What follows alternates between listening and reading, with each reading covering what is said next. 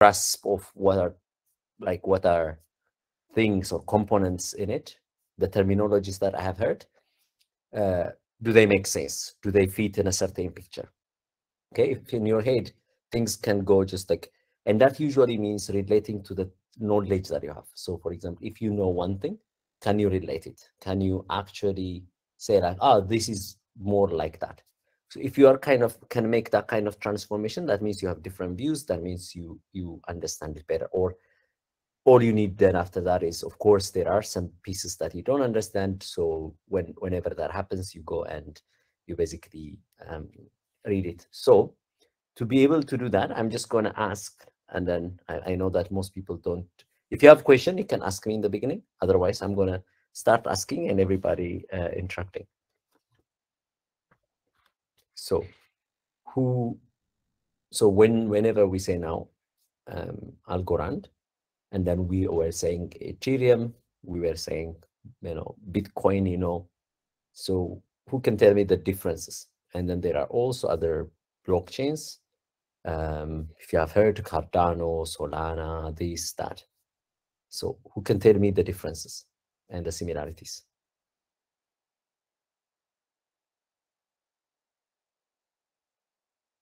You know that I expect certain hands.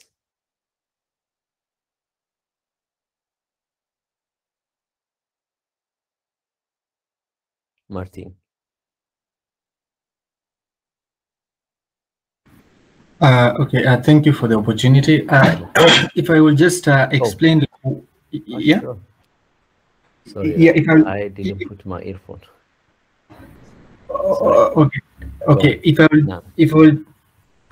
I will just explain my understanding about just the whole thing, the way I understood it is that blockchains are like they're like places where transactional data is like a ledger of like transactional data. That is like when somebody makes a transaction, it can be viewed over there, and every logs that concerns just transactions can be viewed over there, and they can be traced from that particular thing. So the blocks, having different blocks, is that you can have one particular maybe if it's whichever thing, maybe like if it's a cryptocurrency like Bitcoin, it can run on all different types of computers, and it can be able to run on different types of networks.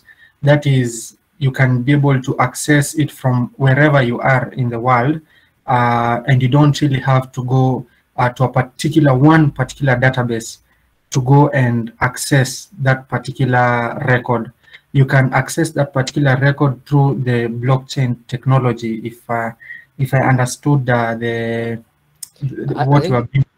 So the thing is that you used a lot of words, so I really actually don't know where you are in terms of, but let me ask you now, use the economy of words and explain one, like let's say you are making blockchain. I ask you, okay, just give me a blockchain and tell me, or you can ask other people. You can also, so what I'm going to do today is that, for example, Martin volunteers to talk, right? He can just randomly call another name for the other person to continue, whether they know it or don't know it. It doesn't matter.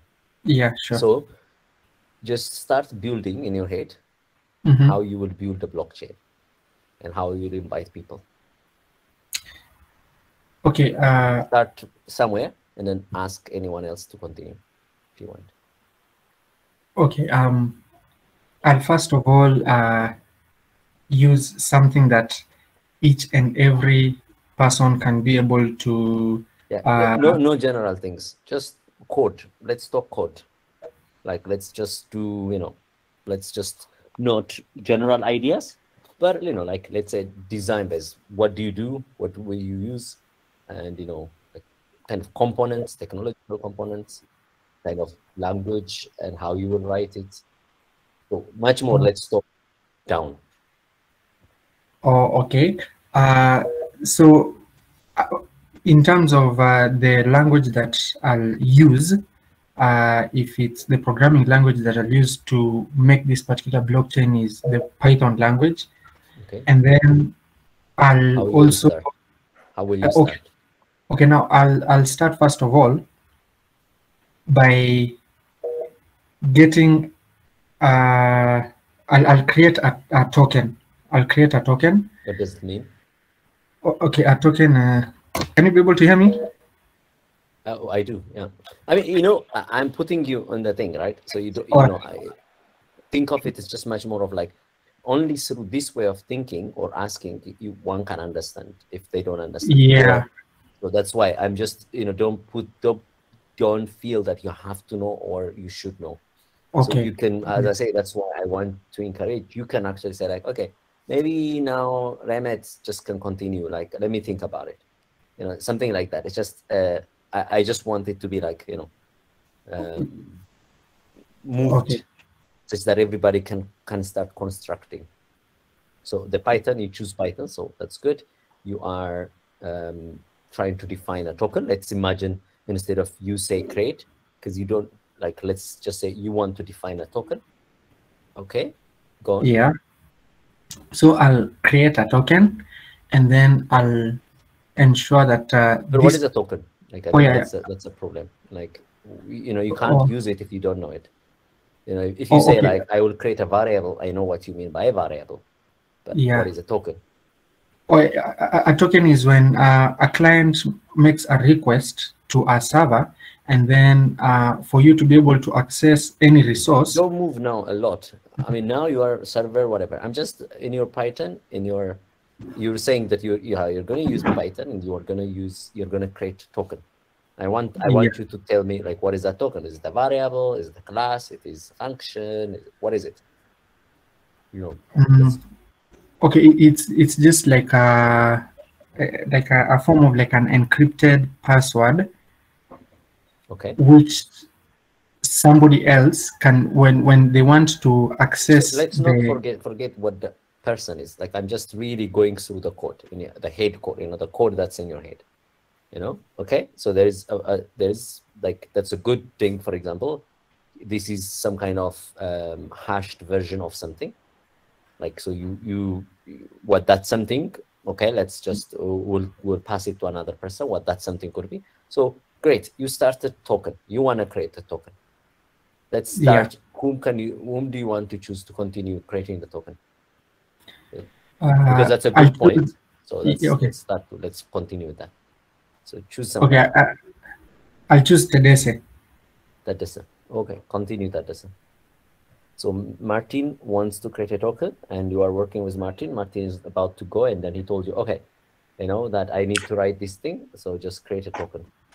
And token is a certain kind of hashed quantity of some password, call it, or in this case, let's call it private key. Okay. Okay. Actually, I'm not that much clear. But it's about like, we are going through the kind of like you being the creator of blockchain. Okay. And now we need the pieces, and we need to understand what these pieces are. Okay. So, if that token, what is a token? So try to tell us like, what is a token from that perspective. I think the token is in a blockchain. It is a secret key. A secret key which is used to store the transaction history in a given wallet. I think so. Maybe I'm not that much clear. Okay, you are introducing a wallet. So what did you introduce now? Like new concepts that you introduced. You introduced a wallet. What else did you introduce? Yeah, there is a wallet, and there is a key which is generated for that wallet, which used so to let's control stop that transaction. Let's stop that. Okay. Let's stop that. So can someone tell us about the wallet, what a wallet is? But we're moving away from where Martin started. We wanted to create a blockchain. And I think the important part is exactly, we need to provide a token. So we are now now referring, whenever we say, now this key, actually that's not a token, that's kind of authentication and an address, right? So you already have created addresses, so many addresses, not maybe one address, let's call it, but I'm sure a number of addresses. One of the address, you sent it to me. You know which address you sent it to me? Could I talk? Yeah, hang on. Yeah.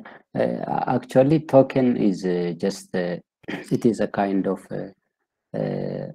secret which used to even to store the no, I think data of the user. No. The Like, so data I asked it that this, I asked it a question. What was this? You sent me already an address. I think that address, I think someone answered in the text. That address is called, it's not a token, that's an address. So whatever you are saying now, it is just that exactly address or the public key. Just for example, you sent me an SSH public key. It's exactly the same. It's generated in exactly the same way. Yeah. And that's an address, a private key, and its public key is basically what identifies you. It's kind of really an address, you know, like the IP, the location, or your IP, for example, in the computer space, whatever. It's kind of an address. The only difference is that the two work very similarly. So the public key really, once you sign the public key and signed something, can be verified, knowing that it's somebody having your public key and somebody else. So now in this case, like, let me introduce one part that might help. Okay.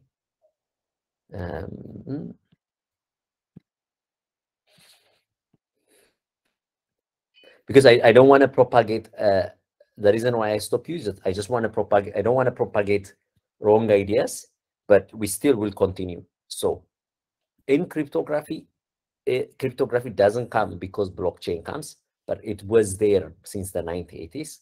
So the whole point is that there is a public key. A public key can be your name. Sorry, the private key, sorry. So the private key can be your name. It can be, Yabebal Fantai. That can be a private key. You know, it's a private key is just anything that you want to hide from another person. Of course, if I use a private key of my name, imagine that's like people would just immediately break it. So the reason why private keys are long are basically just so that, you know, but you generate just some random number, like random something, right? And that random number becomes a private key. That becomes a seed, you know, for in a random generator, it's called a seed. Also in this case, it's a type of random number generator, this cryptography. And now then you have some mathematical advances that was in the 90s, 80s that was made.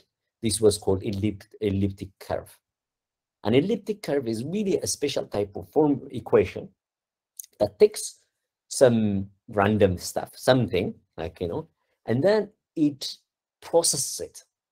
So it processes it such that, you know, we know, like, it's almost impossible. Then it generates a public key. Okay, so that means what you sent me. So an SSH key basically generates first the private some random number. You will call that one private key. That private key, you don't need to generate it by any other thing. You can just generate it by hand. It's okay. It could be your name, your mother's name, your address, blah blah combined, right? Then from that you multiply this by this elliptic curve, and then you get a public key. Okay, great. Now that public key is to be shared with everybody. That's why it's called public. Now let's imagine I have your public key. In this case, the public key is AWS, the machine has your public key. Now you want to sign in to that machine. Yeah.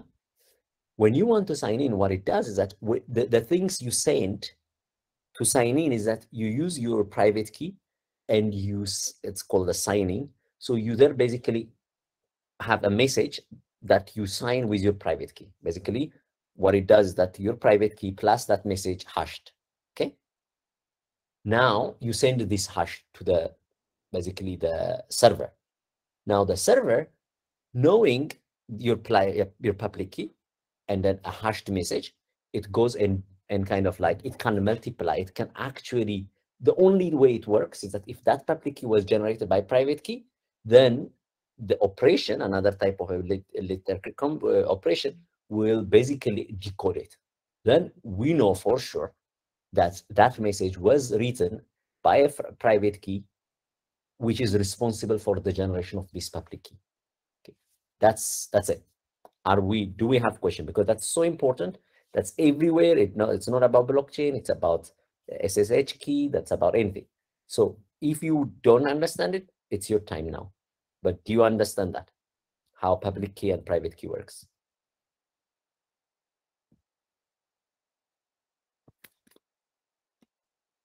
Yes, Brooke? Yeah. So we're going to sign our transaction. Yeah, a transaction using our private key, and so the receiver is going to decrypt the message with our public key, right? Yes. So that means can everyone, I mean everybody who has my public key can see the signature? I mean, because the public key, yeah, they can't. So the thing is they can. Is like basically they would. So the one thing that they can't is to sign, but they will be, if they have public key, they will see your message. I mean, only the signature or the message? The message, like, I mean, whatever message that you send. So that's why everyone in the blockchain will be able to read what kind of transaction you want to do. Okay. That's why it's like, because you know you're not going to sign something, right? But that's the reason why you say, okay, public keys are free, because most of the time somebody cannot do on behalf of you, but the message that you sent, you know, with that private key, they will see if they have the public key. And that's exactly what you intend to. You send your public key to everyone so that they can see what you are sending, right? Of course, that is, you cannot use, for example, what is it called? That one, there's no reverse. Like they cannot reverse. They cannot sign or decrypt or kind of infer your private key. But if it's addressed to them and they have your public key, one thing they can say is that exactly this, they can defer it, sorry. Yeah. I have a question. Yeah. Is the public key like saved, or it's the one not? you sent it. For, like, you know, you compile for all your groups, you call it idrsa.p, you know, pub. That's your public key. Your private key, if you open them, if you didn't open them, just your private keys are just some random string. Your public key is also some kind of string.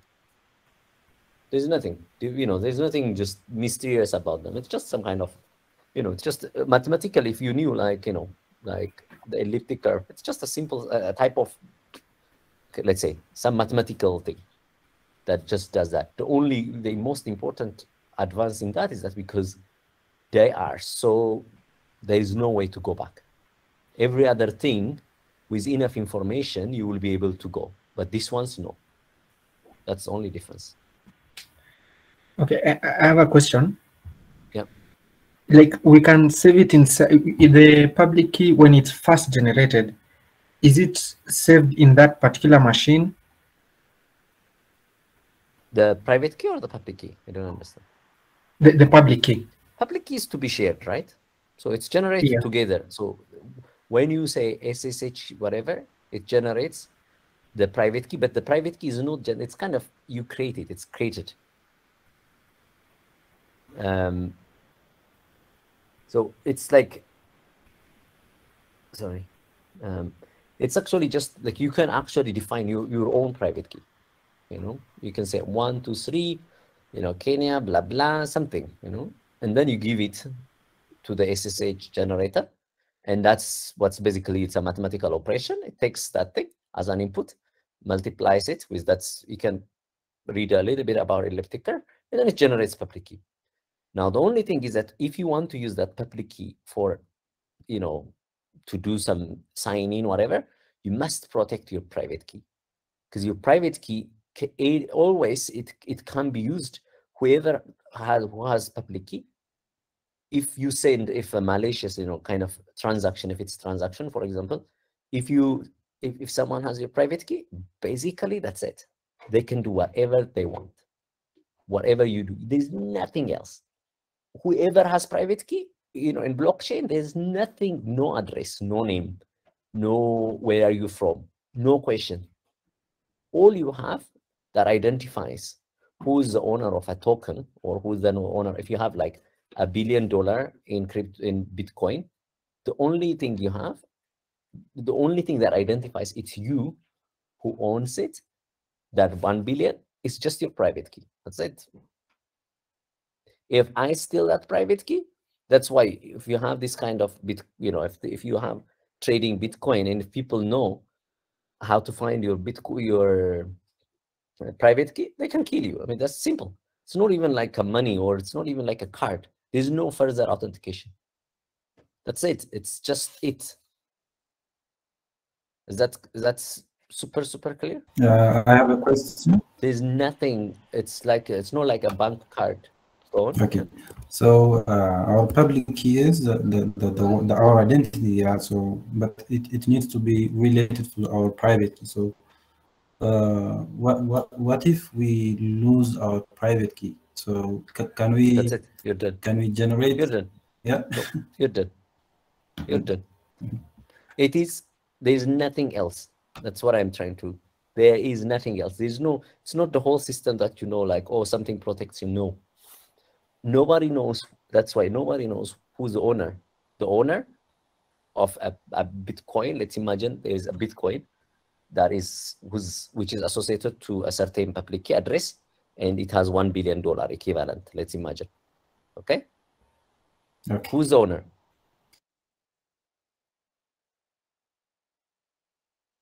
Who's the owner of that 1 billion? Brooke. Yeah. Sorry. Who's the owner? Which one? So in Bitcoin, I told you that there is an address. Yeah. It's called XYZ blah blah, and associated to it there is a 1 billion, like let's say 10 Bitcoins. Let's imagine there are, or 100 Bitcoins, and let's imagine the value is $1 billion. Okay. Yeah. And who's the owner of that? Like. Yeah, the one who is associated with that specific public key. Yeah. So who's that owner? Like what does he have, or what does she have?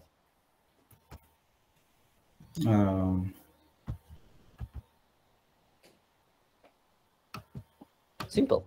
Just private key. Whoever has the private key. Of course, yeah. That's it. No, it's not about a person. It can be a dog. If the dog can actually present a private key, or has the private key, swallowed, let's say, the paper, which has the private key, the owner of that is the dog. There's nothing else.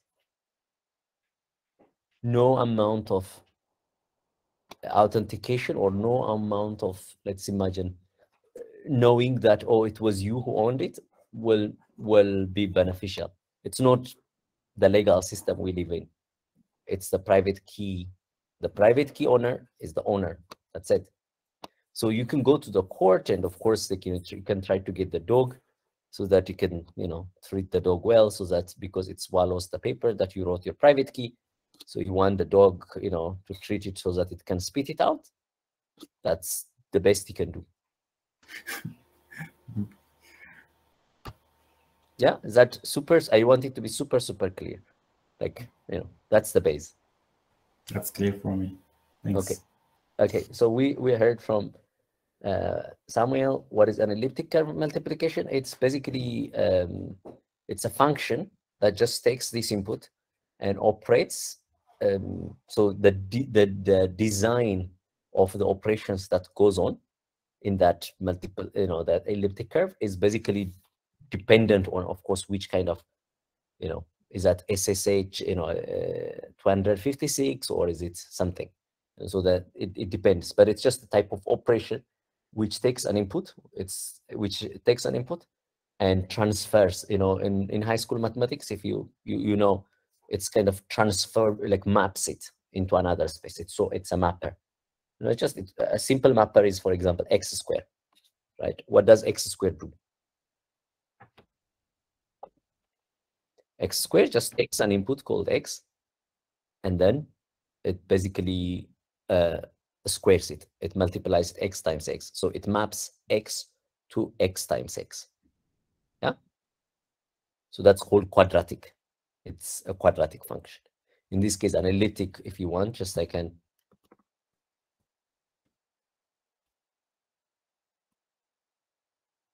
So this is basically a type of curve. It does some kind of,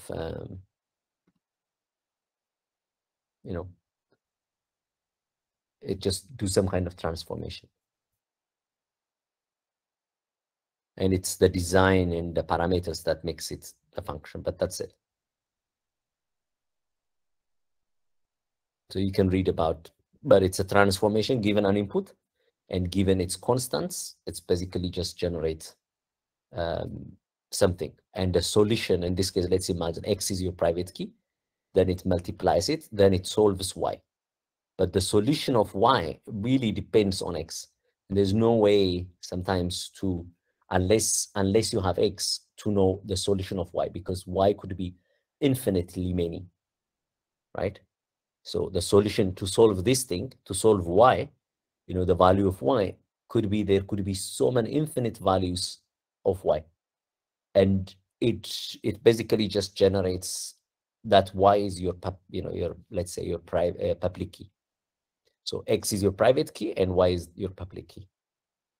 But there are multiple y's that would be a tiny change in x. A one single digit in x will really basically become so different y.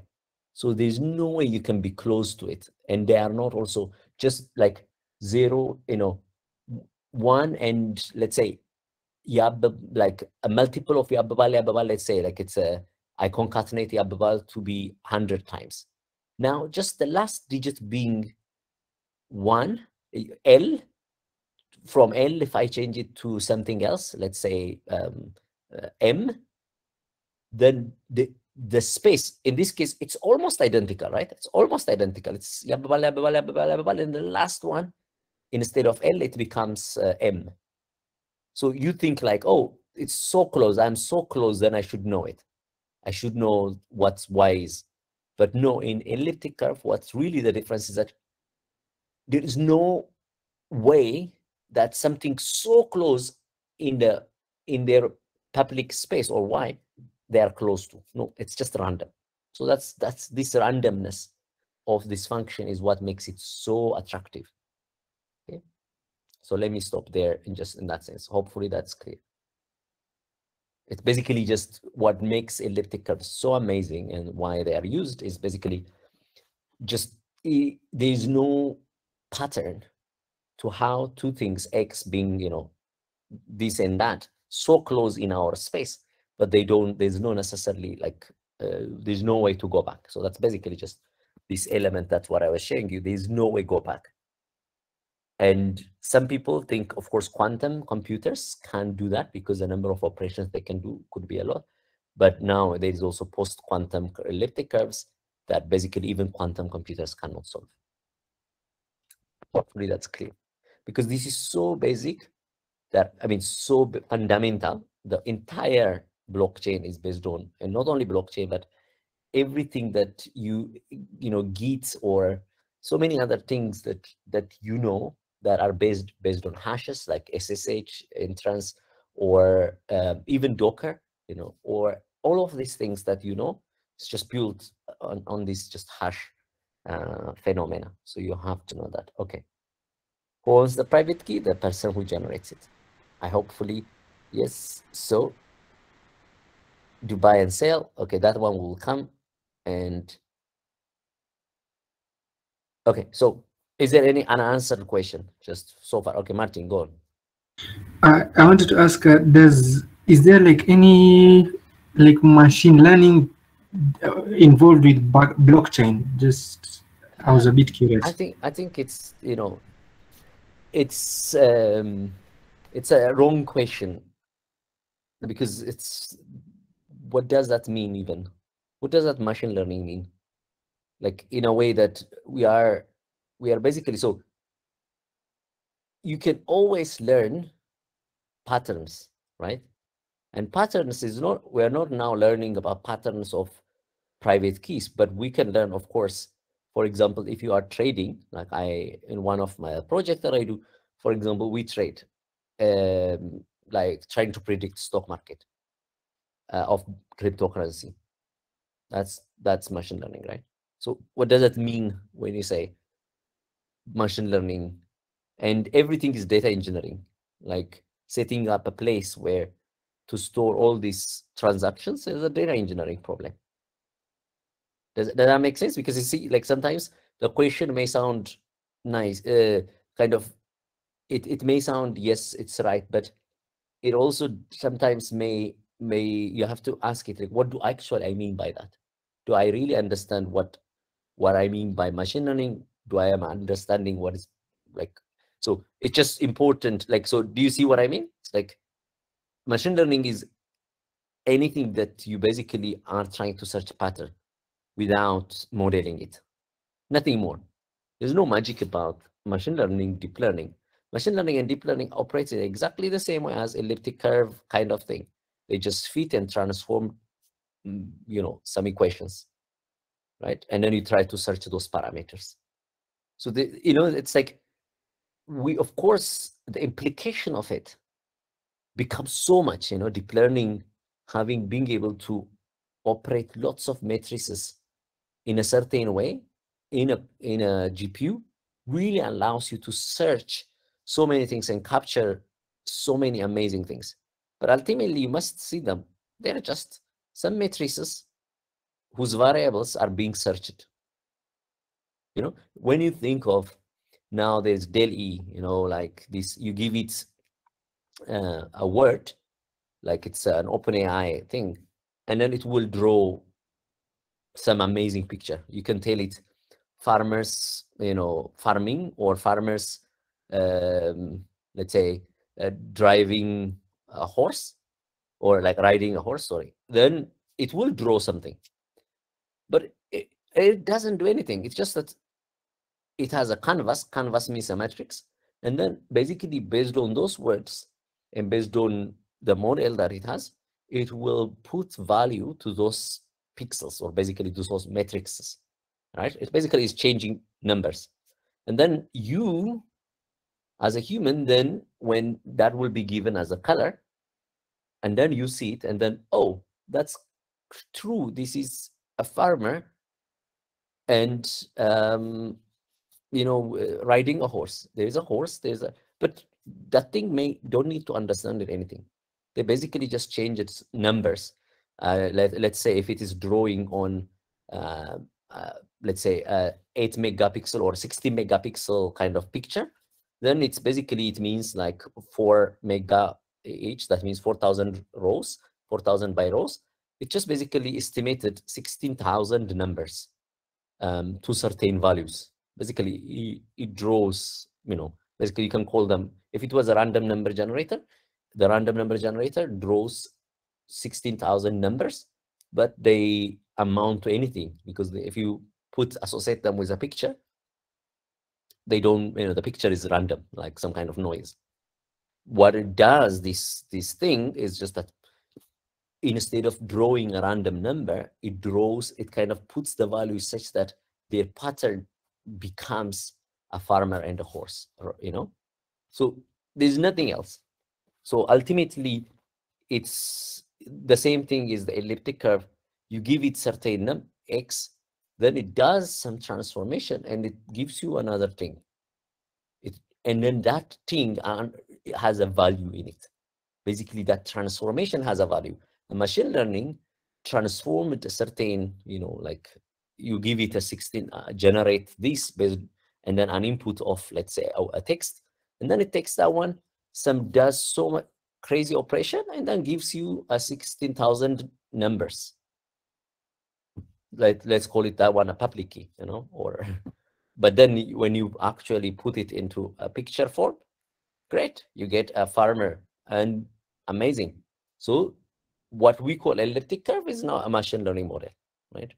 So in a fundamental sense, I know I'm talking very down to the mathematical layer, but it's useful sometimes to know there's nothing magic about all of this. It's just a mathematical operation in some transformed way. Does that make sense, Martin? Yeah, thanks. I've understood. Great. Okay.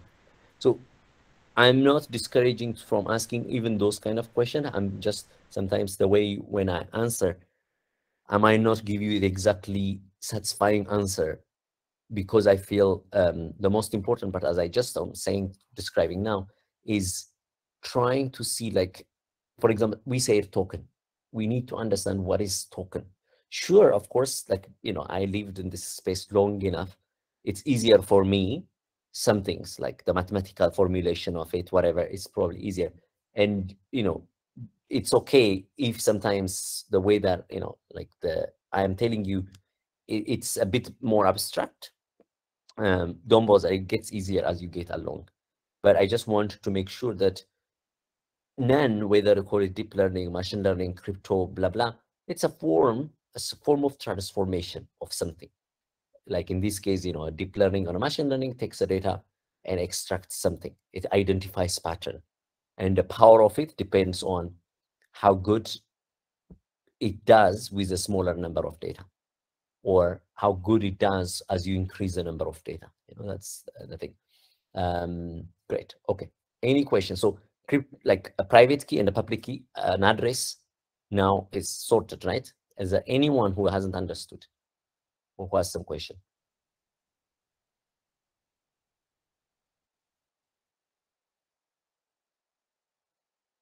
No? Great. Clear. Okay. So now let's continue Martin's kind of blockchain, right? We had now, so what is a token then? Okay, we now understood what an address is, because we needed an address in any way to identify anything. So address is basically coordinates, right? So if now a person comes in, how do we know that this is a person? Because as in Algorand, he was telling you, Cosimo, the only thing we know is that there is that public key has a value. That means somebody has transferred to it. So now how do we invite now 100 people? So we are forming now our own blockchain. We are alone at first to start with. So how do we continue? How do we invite more people? And how do all of these people will start having token? Let's imagine, just let me define it. It's just a variable. In Python, it's a variable. That variable is basically what we call, like, it's a structure. Okay, it's a token is a structure, or in Python sense, let's call it a class. Okay, a token is a class, and that class contains data, and each of that data, so it's, or in a new Python, it's data class. Okay, so it has basically, you can query what it has, and it needs to have a certain structure if it's in a blockchain or something. So that basically, this is a block or a transaction, right? So when we say like a token, it is one value that's associated. So I think there should be somewhere down. Yeah, so this T,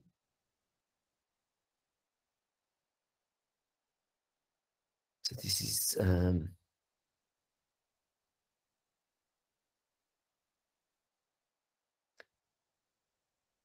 I think I have an example. Yeah, so this is a structure. This is a token, okay? And the token, I mean, this is a transaction, but which basically in Bitcoin, that's basically identical. So what a token is, a value that's associated number of outputs, okay? So that basically, whenever you have the receiver, the sender and the receiver, the sender can only send if they have in a previous transaction they were mentioned, okay? And then a new or an old, an existing one will have an account if they are mentioned, and then the account or the token amount that they have is mentioned as the output number. So basically, if there is such transaction, any transaction to which this, in this case, let's say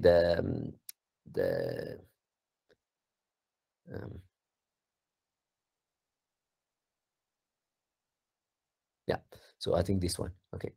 So the, like, an actual token is really like you send, so this transaction sends, has an input that basically comes from a previous transaction, and then this one sends from its account to output 0, output 1, output 2 are basically addresses, public keys, okay?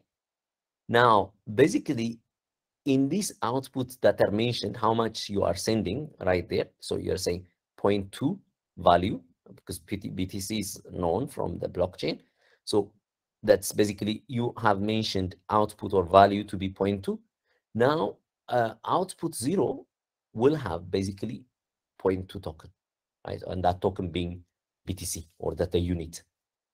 Okay, so the unit itself is, because in Algorand, he told you when basically 1 million, it's because it's a micro. So you basically, one token is basically a one millions of let's say BTC, and that get algo. So that's it. That basically, whenever we say a token, we're really referring the unit itself, which is what defines one, and then the multiplier or the coefficient, which is basically defined in a transaction. Okay, so then we say 2 BTC or 1 BTC or 0.2 BTC. Like basically that's what it means. So there's nothing special. It's a class, like a token is basically this, call it the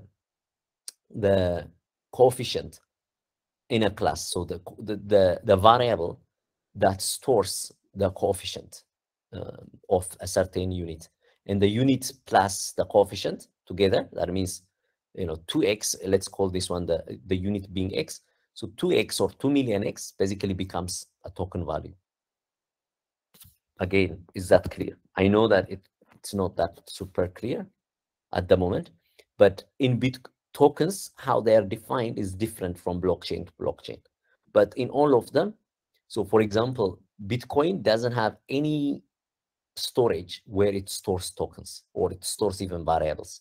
It's basically whenever, almost always, the final transaction is what you have, okay? So the final transactions define which account has what. That's it. That's all there is in Bitcoin. And there's no specific variable that stores a token independently.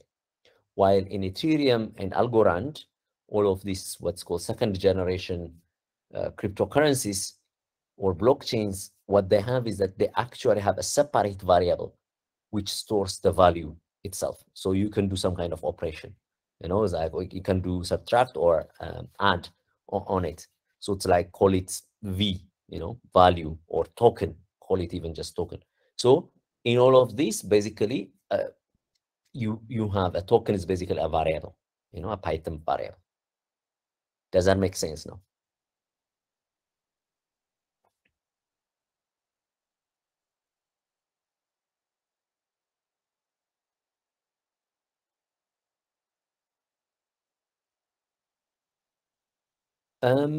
No, so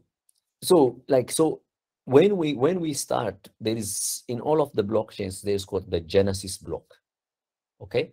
Without it, and a Genesis block and a protocol. So what does that mean? It's basically you're defining your protocol. The protocol says, so in Bitcoin, so that's why it's slightly different. That's why I asked you, what is the difference earlier? What's the difference between Bitcoin, Ethereum, and Algorand, right? The thing is, In all of them, there's called the Genesis token, sorry, the Genesis block. And this block needs to specify how new tokens are generated and what is the initial token amount that it's basically, and then the protocol. So that from that on, the owner of that cannot change. It's, you know, even if you are a creator, Michael is a creator of this blockchain called Michael blockchain, Martin blockchain. Basically, that's it. He can't change after that. The Genesis block defines both how new things are created. So let's say if you start with, usually they start with small so that, you know, people don't feel that they, you know, they are rewarding themselves. But let's say Martin will create one public key, one private key, and the public key, and keeps the private key. And then for the public key, he would give it a value. That's called in the Genesis block, the amount of value you want to start with. Okay, so Martin could decide also to create not only one, he can actually generate 1 million private keys. Or basically, no, he doesn't. Usually he would start one private key, or if he actually developed this Martin blockchain with 5 people, he would basically, each of them would generate one private key. They equally will assign value to this token by hand. And I mean, to this public key they have by hand, right? And they would just say, okay, each of us will have 10 units. That means if it was, you know, if they're creating what's called Bitcoin, so each of them will have 10, 10, 10, 10. It is, you can assume it, they reward themselves just for developing it. If they assign 1 million of it, it's really the value of the token will be depreciated. It's basically, you know, that's an art itself. Then you say, after this, more tokens, like, because, you know, we are only 5 now, we have now assigned 10 each of us. So that basically there's only 50 of this. But we, you know, if it needs to be global, there needs to be a way to actually generate a token. So one way of token would be, or to generate, is to call mining. That means if someone does some kind of work in this blockchain, helps this blockchain to grow, they, for demonstrating their work, they will earn something. So in Bitcoin, that in the beginning, until the number of blocks reach certain point, that everyone who mines a block, you know, who basically mines a new block, that basically means verifies certain transactions and then puts them as a block, and as the community accepts, whenever you have that, you are allowed, or automatically the software will write, it will give you 25, you will associate 25 Bitcoin to the person who mined it, or basically who verified it, right? Whose block is accepted. So now each block, whenever they're mined, every block that's mined, there is now 25 Bitcoin generated. And it goes to the person who's mining. That's why a lot of people wanted to mine, because, you know, 25 Bitcoin, if you think of it, at the current price, it is 30,000, 1 Bitcoin. You know, you basically, when you mine one block, you will get basically millions, right? But of course, it's hard to mine because everybody wants to mine it. So it activated, that's why Bitcoin became so popular, right? Because people wanted to mine, because they would get 25. Of course, after a certain block, now I think the thing is you only get 5 Bitcoin for mining. Still, you know, for mining one, if you succeed to mine one, you basically 5 times 30,000. You know, that's basically $150,000 you get, okay, for just being able to mine one if you succeed. So is that clear now? So now each block will create, every time a block is created, now there will be 5, or now 5, in the past 25 Bitcoins would have been added. That means now the value, the number of tokens are growing. And the way that they grow, it's because somebody demonstrated it. And what is demonstration or proof of work? We'll come to it, but it's basically a way of like demonstrating, you know, that, you know, it works, that a block is valid. Okay. that's called in proof of work.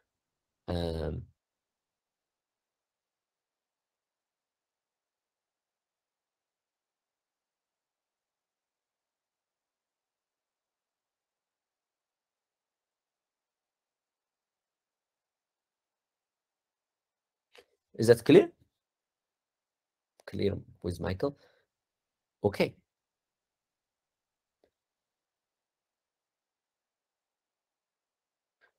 Yes. I mean, so now we have another concept. So in Bitcoin, or there are different consensus, how consensus is done. One is called proof of work. Another is called proof of stake. Okay. Now, in proof of work, absolutely. It's basically the higher the computing, the more probable you are. Again, because this is again random number, you're just generating random number and testing. And you need, if you have a lot of computing power, you can generate so much, which basically allows you to be more likely that you will be the one to mine it.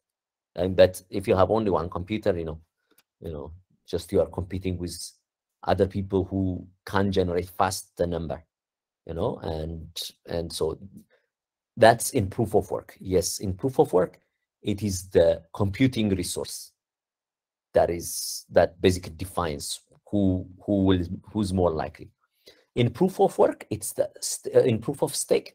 Stake means the amount of stake you have in the coin, in the blockchain, right? Let's say in Ethereum or in an Algorand, if you now have in Algorand $1 billion stake, of course you really want the Algorand to be stable, its value to go up.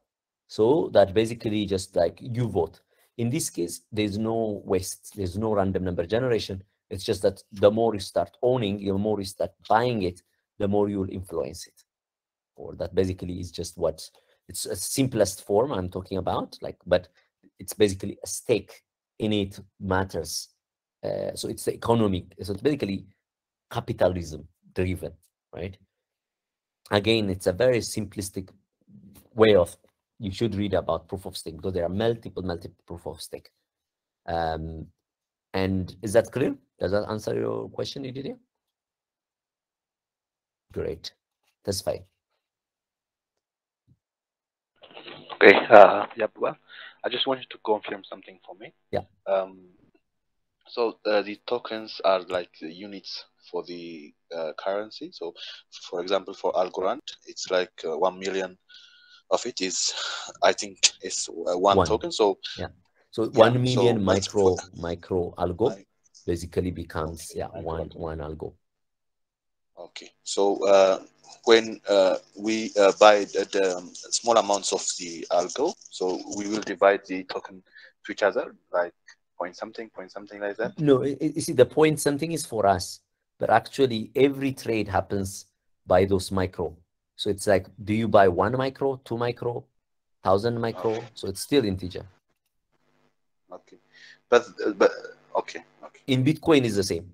When you say point blah blah, it's actually Bitcoin. It uses a different type of unit. It's called 10 to the minus 18. It uses.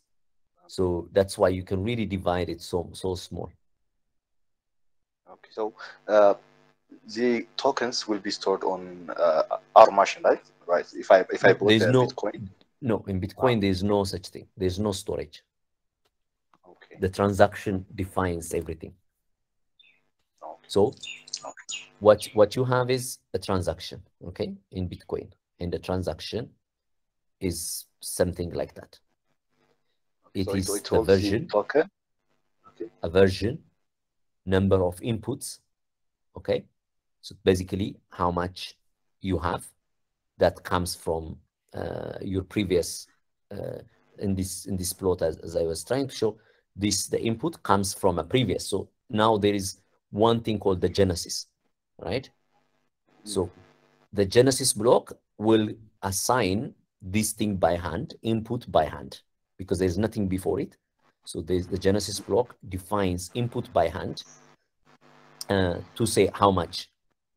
So the address is here in the TKX, and just before there is an address, a public key, right? For that public key, how much input does it have? Okay, so that's defined by hand in the Genesis. After that, all of that, the Genesis block can transfer. Now it could be the Genesis block that's transferring. Let's imagine this is the first block after the Genesis.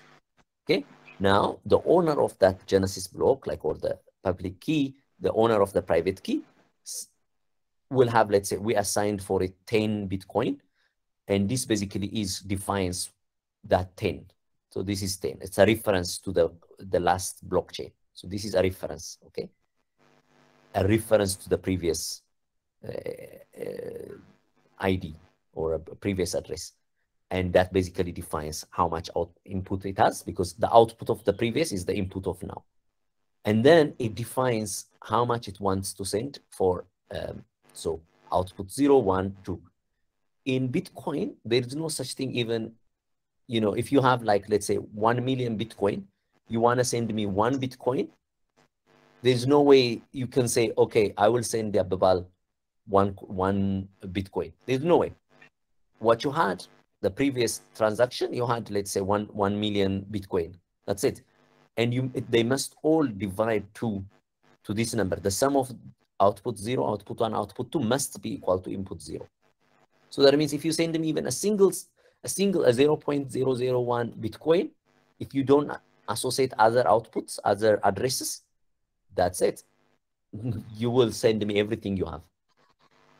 At the end, the sum of the outputs must be the sum of the inputs in Bitcoin. So that means that's why at every transaction basically stores itself the value. So now, how do you make some kind of, let's say, you send me 1, and when you send me 1, you will have, let's say, let's start with 100 Bitcoin. You send me 1. Now, at the end, you must have 99 left, right? To do that, the output first will be my address, but the output 1 could be your own address. So in that case, okay, then you say, like, the output 0, I give 1. For the output 1, you will give 99. So you actually must transfer to yourself the remaining to be able to do the transaction, because there is no variable that stores, like, and does some kind of sum and addition. The transaction defines everything you have. So that's why here, as you can see, 1 Bitcoin output 0, like, that will receive 0.2, and then outputs, so like the second transaction would receive 0.6.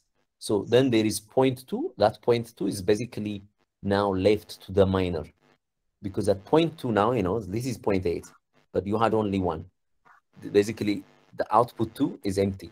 So there's basically the output 2 will be left for the miner. The miner can claim it, can attach themselves. Okay. That's so in Bitcoin, there is nothing, no storage per se. Everything is stored in the block. And these transactions are stored in a certain structure that's called, you know, it's the Merkle tree.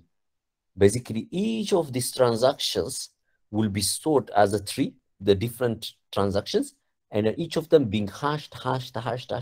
And the last one will be what's reference called the block reference. So all of this will be just, you know, simple transactions, just as you can see. This is very simple data. So blockchain now, with even its billions or millions of blocks, it still is some kind of terabytes. It's not like, you know, huge number of data. You can still, you know, all of these blocks, most of the time, they don't have that much data. So that's why it's really, the whole blockchain can be stored in one place. Okay, but on the proof of stakes, there is not only proof of stake. Not only proof of stake. For example, Ethereum is actually Ethereum is actually a different type of blockchain, because it wants to not only be for currencies, cryptocurrencies, but it wants to be also smart contracts, many other things like NFTs, right? So for that reason, the Ethereum as well as also Algorand and many of these, the second generation, what you call them, have a memory space exactly. So in that memory space, this is how it's stored, okay? So it now, unlike Bitcoin, they now have an address, like basically a database, a small database, a record, which records the account and its associated data. So the account, there are two types of account. One is called the actual account that just can make transaction. And that has a balance, a storage, a nuance, and a code hash. Basically, for a normal account, for a normal person, this code hash is empty, okay? So, and the storage basically stores all type of transaction that they make, or in that sense, that's why you pay for this as well, not only. So this for this space you pay. That's why it's called gas in blockchain. So in Ethereum, yes. And the balance basically is added. It's a variable. Call it. This can be a data class, right? In Python, if you implement it. And then the balance will be subtracted or added to it, unlike blockchain. So every account, if this account in Ethereum, the other account can be a smart contract account. So in that account, basically, the only difference is that the code hash basically becomes a code. It's always executed. It cannot initiate at all transaction on its own unless it is called. So when it is called, so this is basically a class. Calling, basically call it, this class is instantiated. When this class is instantiated, of course, it runs this code. And then when that code runs, of course, that code can transact, can actually do some kind of transaction, can send another person some coin, blah, blah. But on its own, it cannot initiate some kind of transaction. That's the difference, okay? So that is why Ethereum, it has to run this code, the one that's code, it has called virtual machines. So now it's not only Ethereum, Algorand, and all of them have that, okay? And then each of them have what we call local space, right? So basically the things that they will store. So for anything that you store here, you pay. That's what gas is. And also for the virtual machine to run your code, you pay as well per computation cycle, right? That's why your code must be very, very, and it's expensive. At some point I was listing the amount of cost. Yeah. So to store a byte, the amount of gas, basically in cents, it's in euros, it's like that, right? 0.005 to store a single byte. To increment a byte, you pay 0.02 euros. To vote, that basically means to change a byte, check or update, that basically is 0.05 because it needs to read the read cycle plus the check cycle, and it requires three of that, so that's why it's kind of 3 times something. It gets like that. And then to short circuit, blah blah, it's very small basically because you're basically nullifying it. Is that so? Every time you free a space, for example, let's imagine you store something, you free space, you get money. You get actually, because each of the byte is actually money in themselves. So if you delete them, you actually release some money. Yeah, okay. Great. I will share this because I'm not going through this, each byte by detail. The reason is because it doesn't matter if I want it to be a lot more that you have a clear now perspective. What is a block? How does a block work? What is, like, in different blockchains is different terminologies, but as you see, you don't need even to start to identify a person. You don't need even to keep a variable.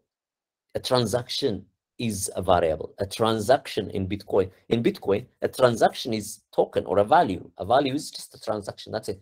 The transaction is everything. There's nothing else more than a transaction. And the transaction records itself without any variable. Who has what? You know, who has how much? Because the input basically can be, you know, the input of one basically becomes an output, and that output becomes an input to the next, to the next. So it is a chain. So that's how it is. Okay, now any other concept that, okay, it's kind of, I am build, this is a much more of the foundational intuition you're getting, right? We're now building on top of this. We're using this blockchain on top of it. Now in a token, you know, within the type of, let's call them second generation and first generation blockchains. In the second generation, because we will be using, you know, smart contracts, whatever, most of the time these days we are talking about second generation, those with memory, those basically those with account, right? Bitcoin doesn't have account. Bitcoin has only transactions, and transactions refer to a certain public key. That's it. That's all there is. And those public keys, whatever mentioned those public keys, becomes account.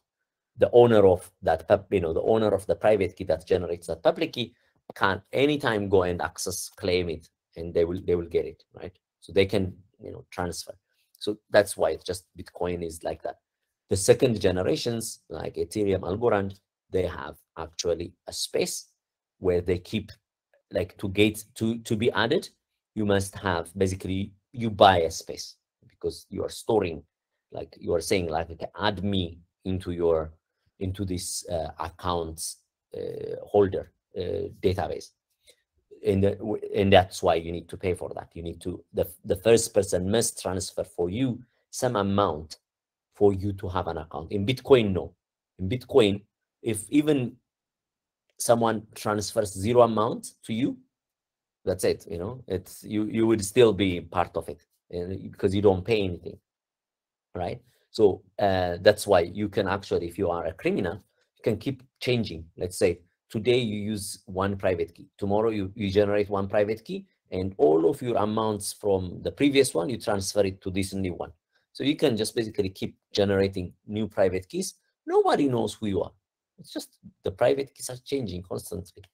So while in kind of Ethereum, whatever, to start being added, of course, you have, if it's so small, you basically, you still need to pay, like you need to have at least a 0.1 whatever in the kind of algo.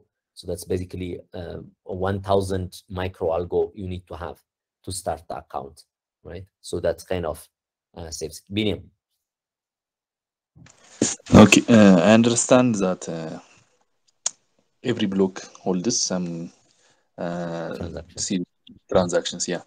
So how exactly are blocks selected to be the candidate for the next random?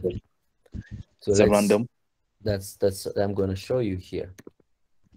Exactly, good question.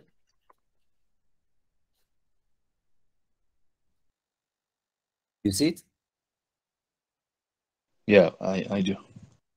These are transactions coming live. I'm showing you live just how Ethereum works. Okay, and they basically randomly, like, so each of them, they check the people who are, these are smart contracts, as you can see, blah blah. So each of them, like you see, like the next block is being minted, right? This is the next one. So as you go on, so this is the past one, and this is the, you know, so these are already minted. These are blocks. Now the next block is being done.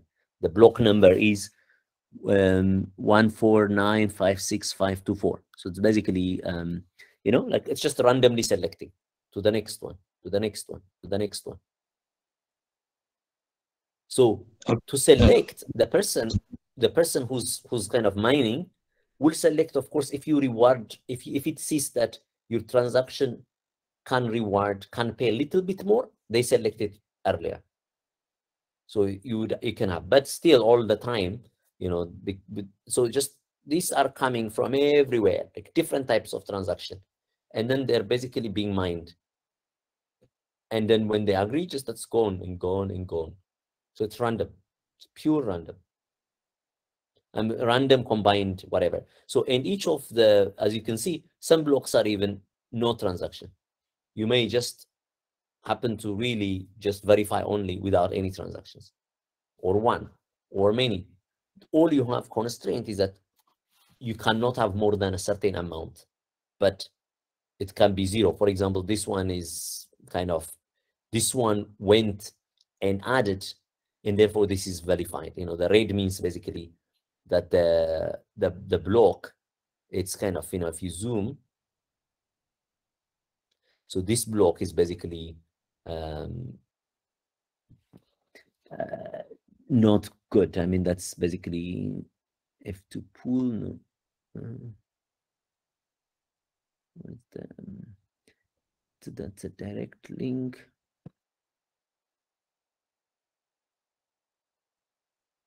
Yeah, so red ones usually, I think there's somewhere a description. So yeah, this is valid transaction, Ethereum value. So usually if someone comes in front of you and they continued the, you know, they used the latest one. So this basically was faster than this, even if this was submitted. So that's why this was probably rejected. Okay. And then this one is kind of accepted. And therefore this one cannot be used. So all of those transactions still will be, you know, kind of will be mined later. But this is it. So it's just random. Does that make sense? Yeah, it does make sense. But I have a follow-up question. Yeah. If the blocks are randomly connected, how will we be? This block must refer the previous one. So that's how. Okay, I understand that, but how are we going to track certain individuals, for example, words, or how much he owns in general? It's my understanding that his transactions are what keeps track of his earnings. So in Bitcoin, by just looking at the last transaction for that person, that's it. The last transaction states how much that person has. So that means, you see, he or whoever your account, the value of your account is the value of your account that received from a previous transaction. So that's all what Bitcoin will check. So you don't keep track of anything other than you keep track of basically just the, you know, the transactions. And you can always, because you can always, like as I was saying, the tree is here. The tree, the transaction tree is always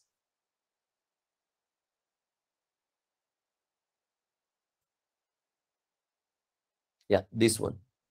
So this is the transaction tree. So, and I think as you can see the block, so the block, the header, this is the hash of everything. And this hash n is the hash of the transactions, right? And then basically the Merkle tree contains all the transactions.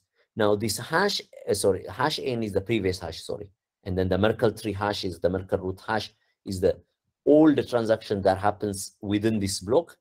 They are now stored in a disk basically, and then the hash of a tree, that final hash will be also part of a block.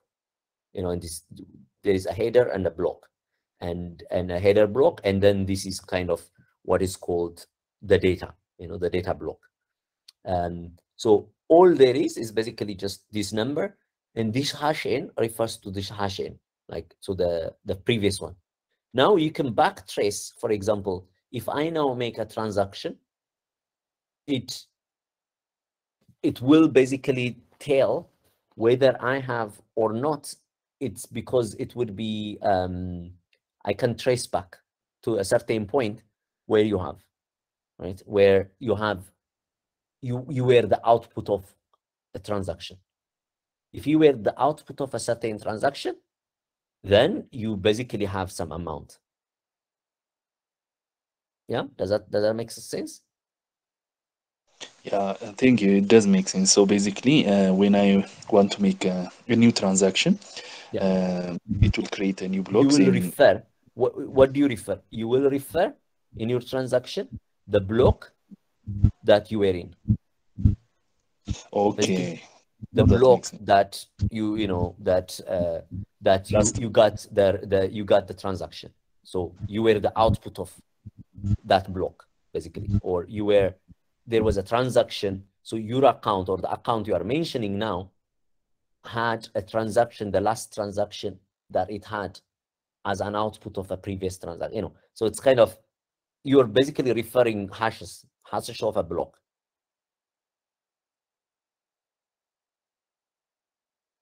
Okay.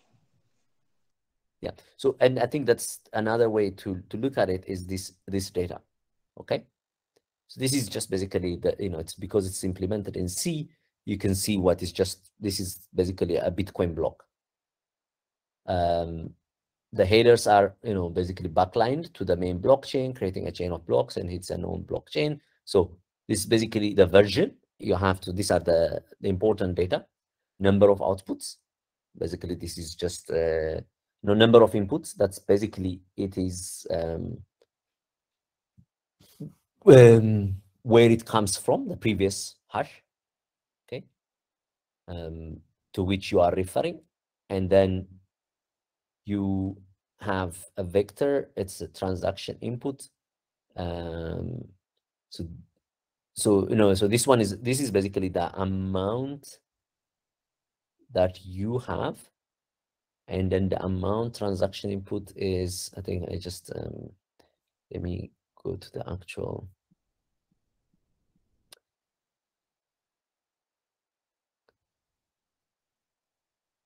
So this is Ethereum.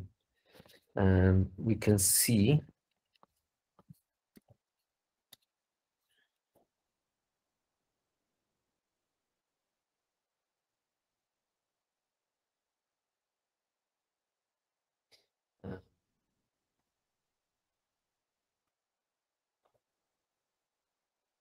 one can actually go and look at the transaction, latest transaction. This is it, okay? So amount, but we can see the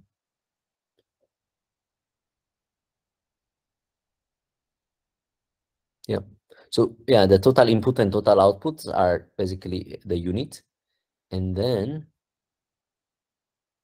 so the address to which this is,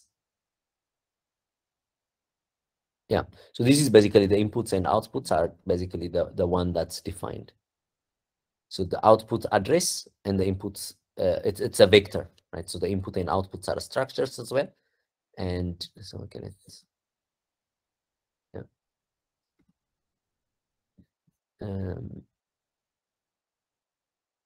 so the input, so there are, because you have to define how many inputs there are.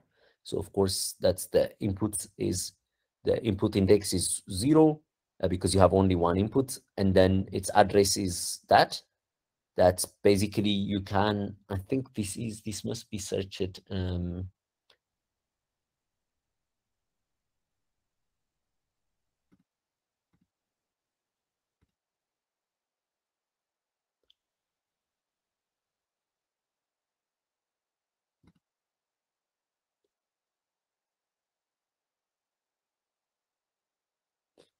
There's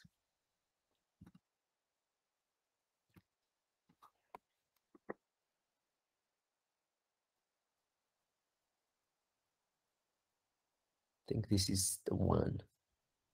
So this is the previous hash, this is the input count, this is the index, then okay, so this is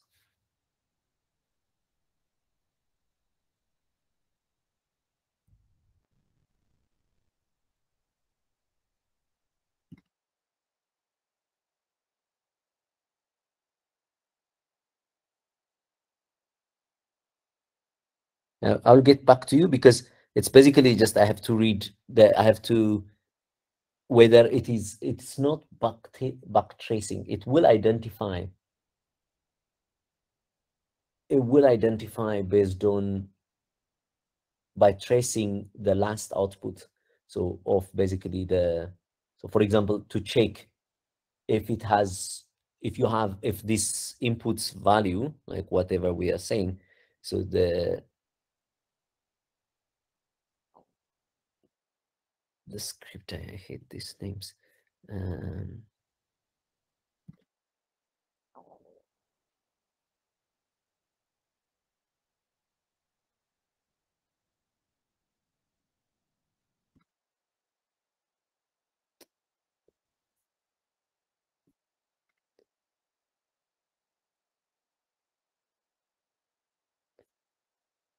Yeah, I think this is better.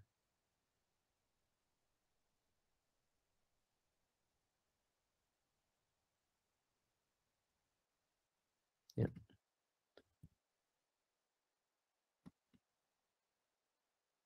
So the section 1 is of course the version, and the section 2 is the input. So the previous TXID, exactly. So this one will define, yeah, it's not the previous. You have to mention the last transaction that you had, right? So you have to reference the last transaction that gave you some coin, So let's start now from a genesis, and the genesis is basically the genesis, right? It's by hand. And now that genesis code, for example, transfers to Biniam some amount. Now that transaction has an ID. Now this one, if you want, now if you believe that you are the recipient of that transaction, then you must have the transaction ID. And then you are referring to the transaction ID. But in the transaction ID, the output is, because that transaction could outlist multiple transactions, multiple outputs. So you must specify which output do you belong to. These two combination basically tells Bitcoin, or the blockchain, how much you have, because based on that, they can go and look for this, and they will know that that basically they will know how much you have, because in that output it's listed. So that output, you can refer it here. I'll just come back to it because the outputs are identical, and that from that, the value that was assigned to that output, that is your basically for this address value. And then basically now you are saying from this address value, give another person this amount. So that's the output value. So this is the only thing Bitcoin you need to refer. Is it clear now? It should just be super clear. And these transactions, as I said, are saved in the Merkle tree. Just every transaction is saved in the Merkle tree. And the reason in the Merkle tree is basically adding and adding of transactions.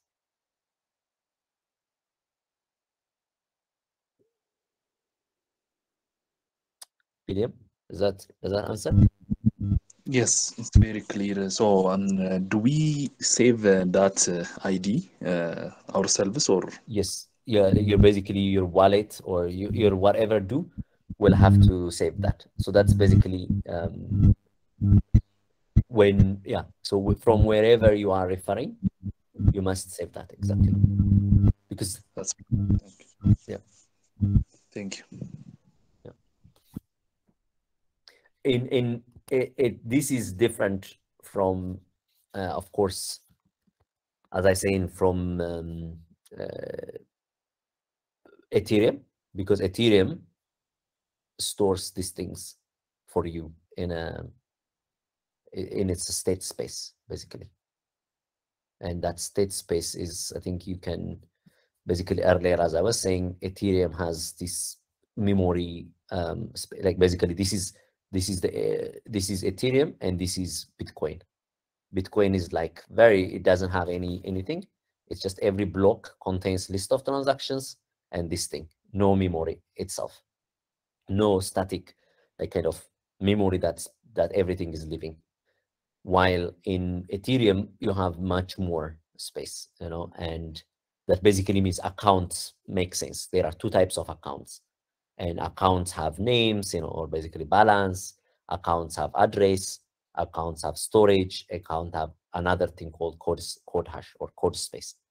Okay, so because of that, Ethereum, whatever, can do, you know, this code, you know, it can define the accounts.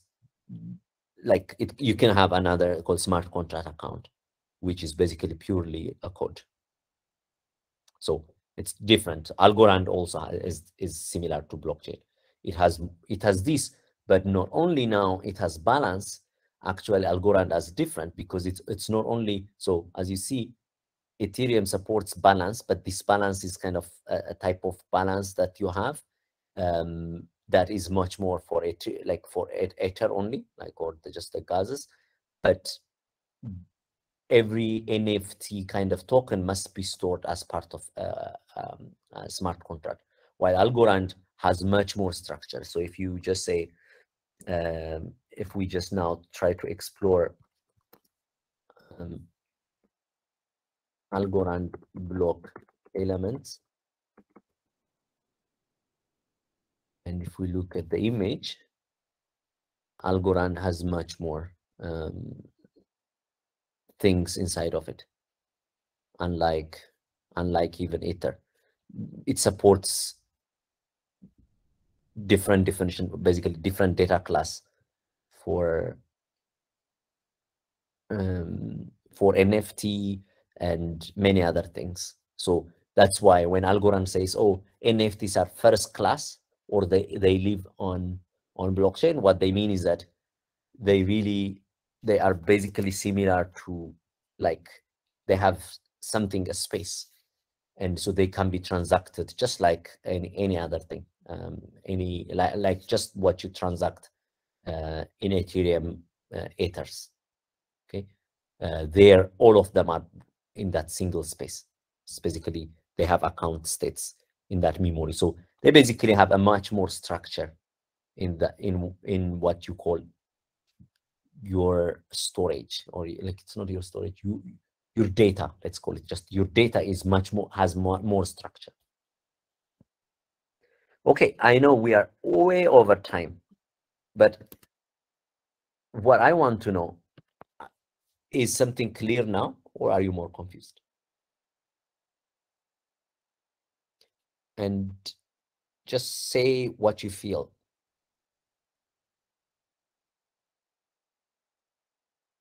Martin, much clearer. Michael, a lot clearer. Biniam, great. Henok, yeah, design clear. So why I don't hear like Salam and others, like the females? Nardos, great. What I just really need some kind of feedback, and you know, we are not anymore in this training, whatever. We are learning, co-learning together. Okay, so you need to, yeah, be just activer and participant like that, either in the text or in you know, by just speaking. Especially just speak. Sometimes it's, if always just is only similar voice, it doesn't feel good. So great, awesome. I'm happy that it is a bit clearer. Again, the more you read it, it will get even more clearer.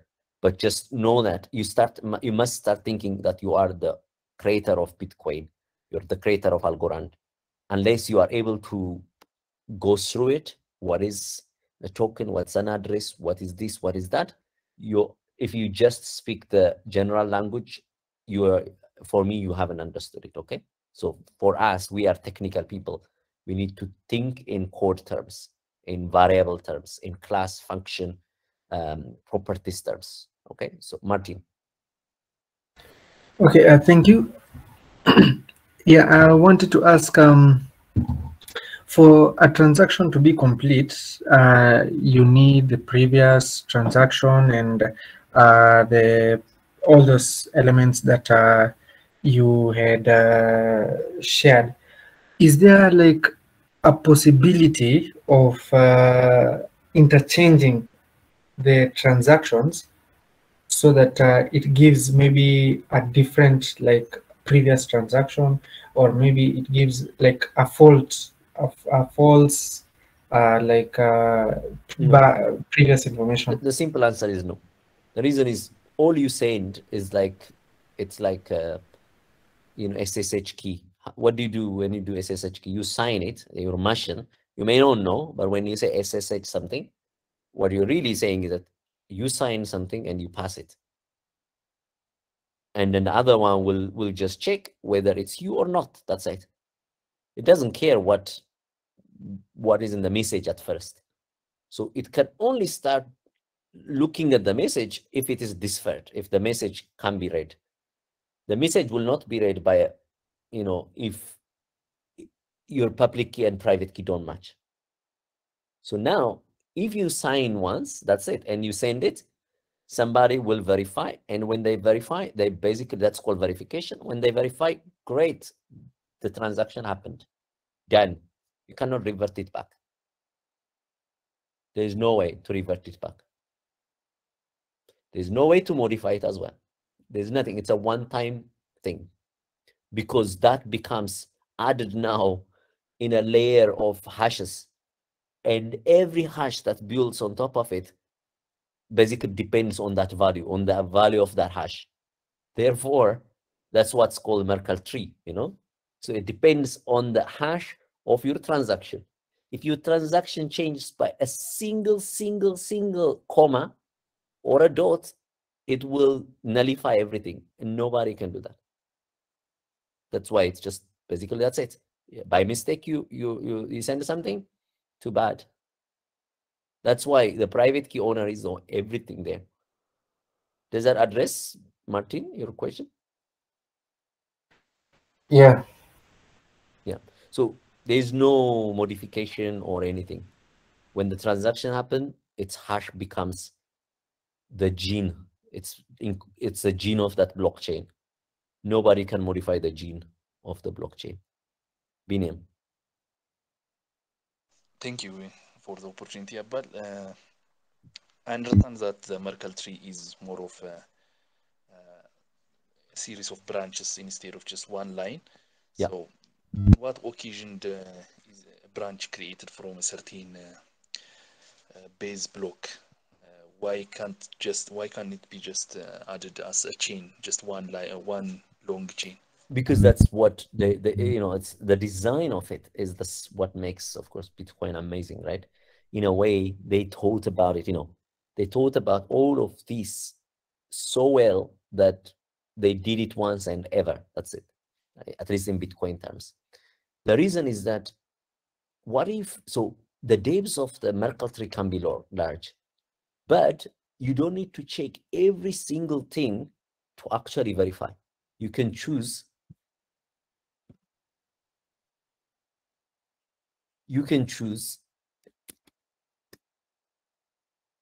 In the Merkle tree, that's really the beauty of it is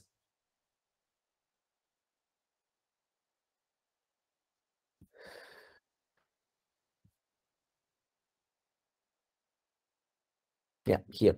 So you see, if you change anything, everything will change. Okay, so basically you can't, right? If you change one here, then it's basically this is connected to this, this is connected to this, this is connected to this, this is connected to this, that's connected to that, right? So basically this one, which is the block, will be different. There is no such block, or basically there is no such reference, so you can't change it.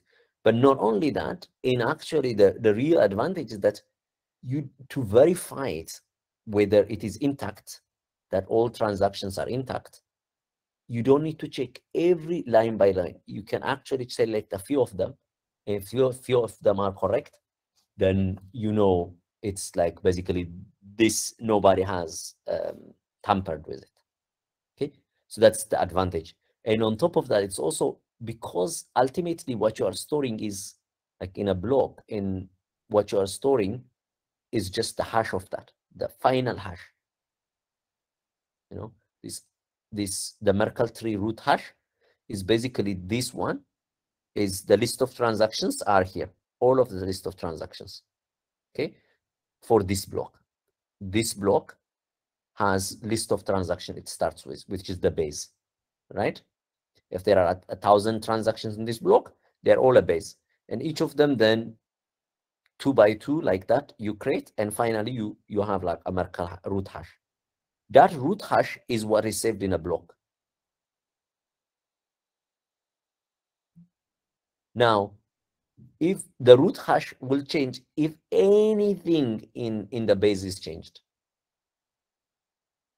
So it's a way of really encoding and making it so impossible to change.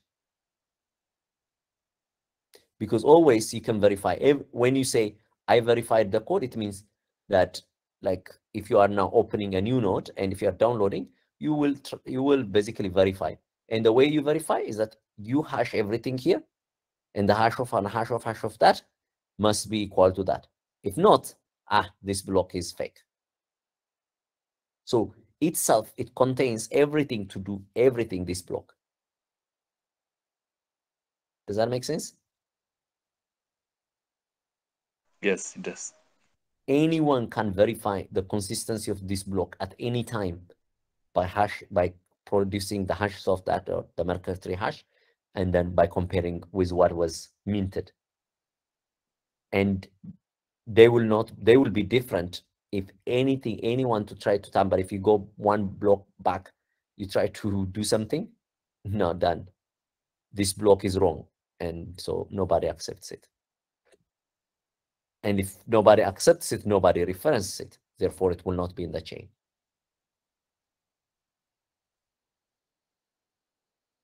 So it automatically basically discourages any tampering. That's why it's, why we have $3 trillion, in kind of crypto market, because it's just basically you can't tamper it.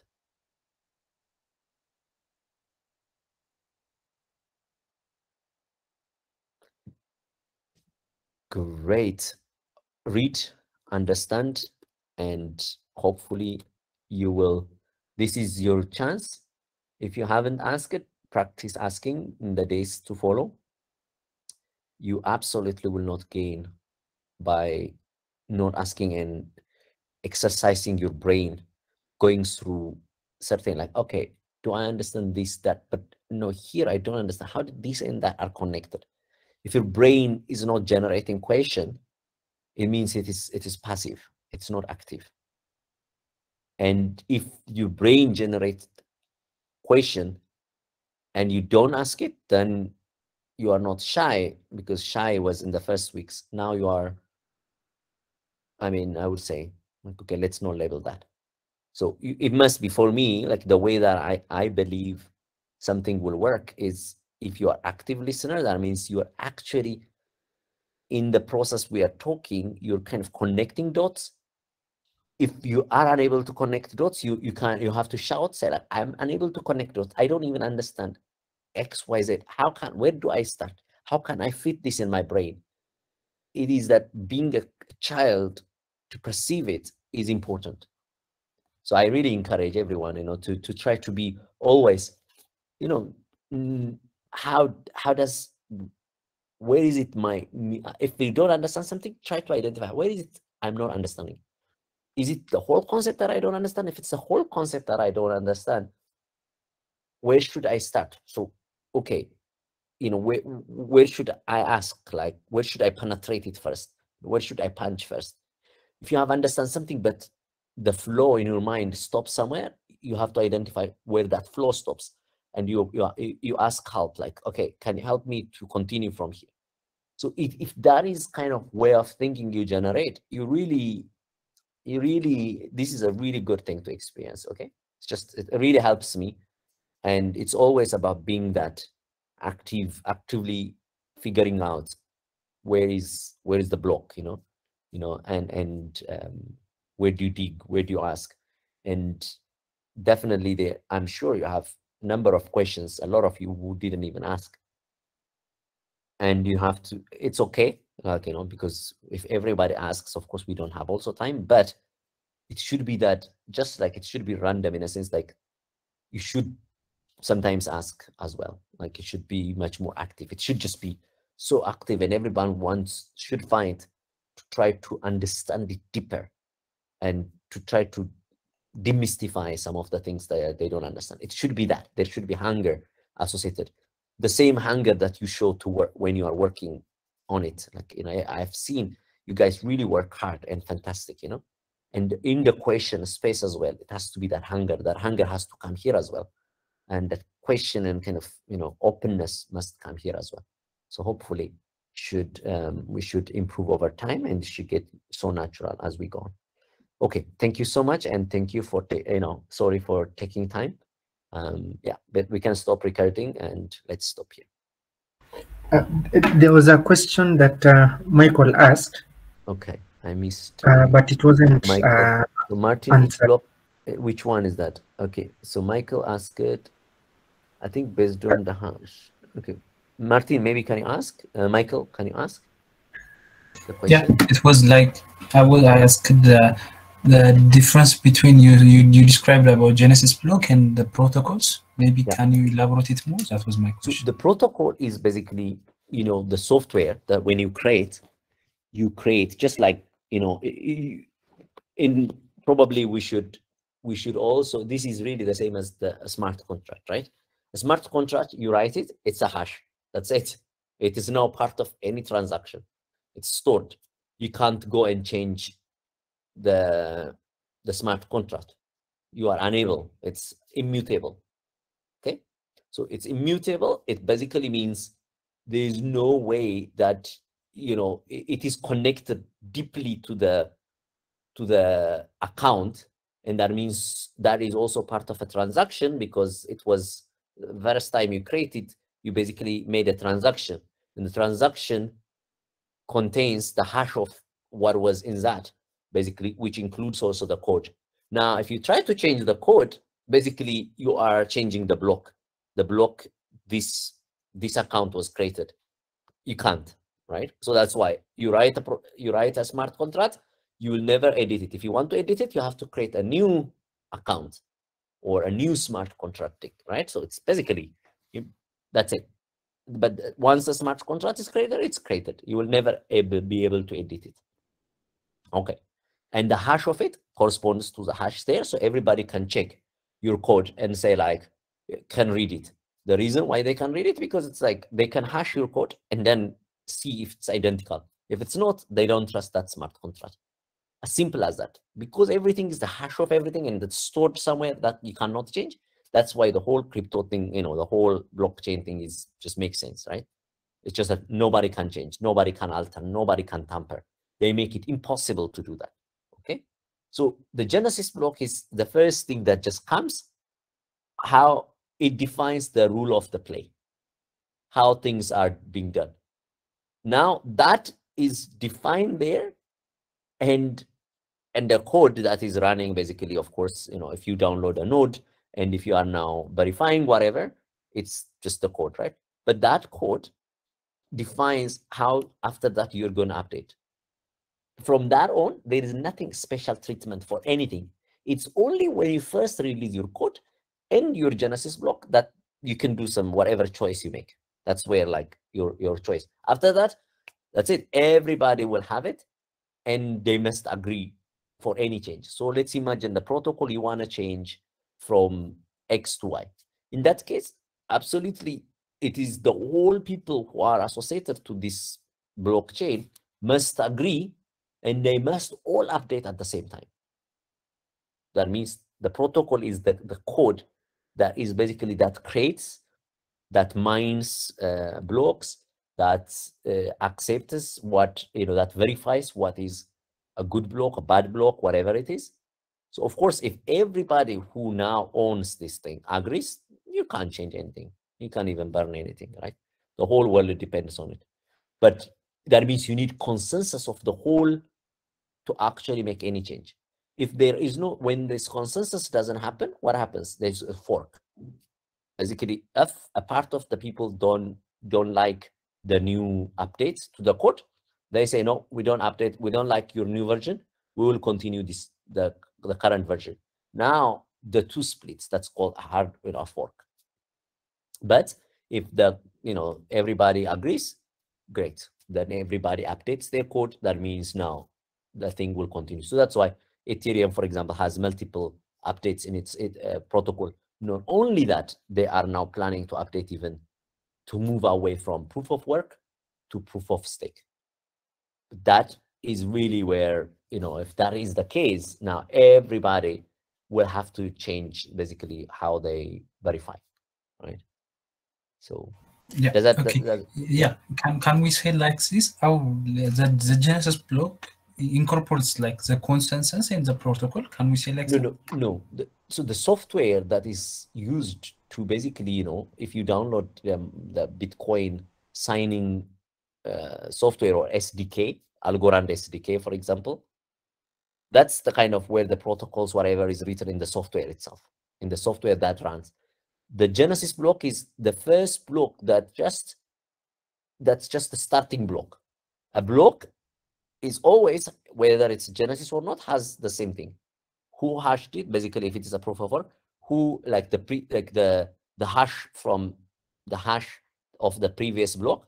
In the Genesis case, this will be empty, or it would be the hash of some 0000, and then the hash of the transaction. In this case, the transaction will be the person would just, because there is no transaction, there's no previous input and output, will give themselves like some account.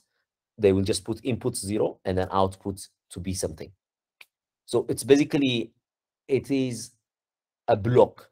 A Genesis block is really a block with no transaction tree, Merkle tree, but with all of the variables defined. It's basically the initialization of the block.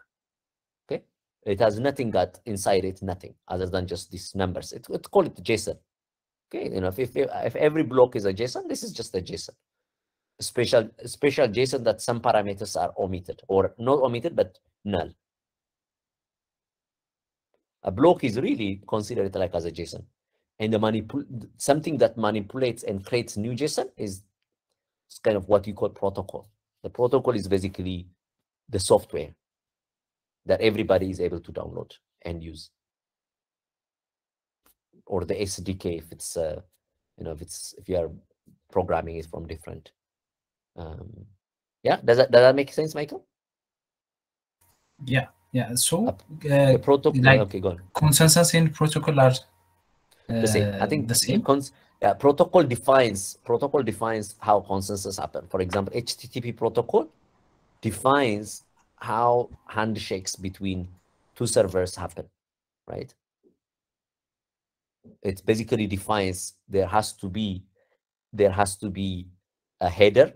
There has to be, in the header there has to be this and this and that and that. And then if these are this number of, this string, that code, this then the other person, should know it comes from here. So it's, the HTTP protocol defines how handshakes happen between different two servers. So consensus between two happens then based on the data, based on the definition. Both will refer to the protocol for any agreement, for any consensus. So the consensus is basically, the protocol is the blueprint of the consensus, how consensus should be reached. It's basically the arbitrage. It just does, everybody consults to it to know what is, how to make consensus. Okay, yeah, clear. Thank you. Awesome, great. Then we can stop the recording and we can close it here. Hopefully it was useful and a good start, even if I didn't cover as much as I wanted to cover. Great, but this is important. Thank you, everyone. Bye.